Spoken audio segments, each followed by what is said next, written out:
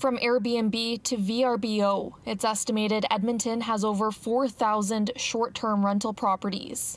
And for the last 3 years, Devin Beggs has lived next to one. You know, it's just like we're being invaded by these places.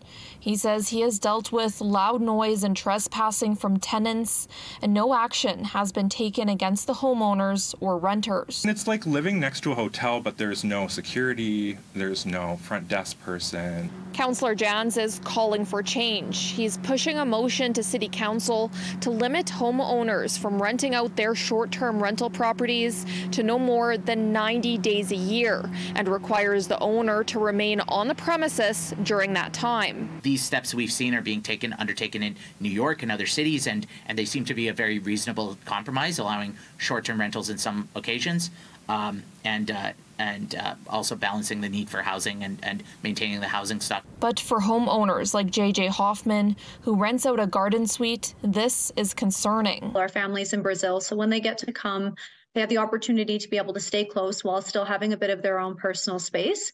But it allows us to supplement our income as well as provide a different housing option for people who need it. Hoffman says there will always be a need for short-term rentals, despite Edmonton not being a huge tourist city. So most of the rentals that we actually end up having short-term are people like folks coming into Edmonton for cancer treatment. They need a nice, comfortable place to stay that isn't a hotel. They get the comforts of home. They can make their own meals. They stay for 7 to 10 days, sometimes a little bit more. But we also host people like students who are taking courses at the university for a couple of months. In the midst of a housing crisis, Jan says short-term rentals constrain housing supply and leads to increased rent. We have 49,000 families in core housing need here, so this is a dire situation. In Edmonton, Laura Kraus, City News.